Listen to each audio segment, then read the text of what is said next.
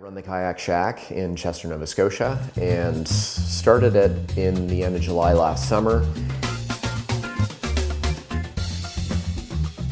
And essentially wanted something for Chester, to have, which I felt was missing. There was a lot of exercise involved.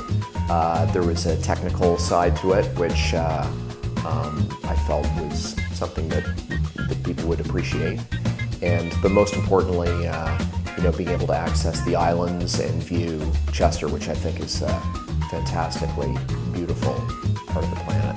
Actually expanding into a couple of other areas, so I'm going to bring in bicycle rentals. I'd like to start sailing courses for adults on the weekends. We offer stand-up paddleboards and rowboats as well, so it's a full fleet of various options.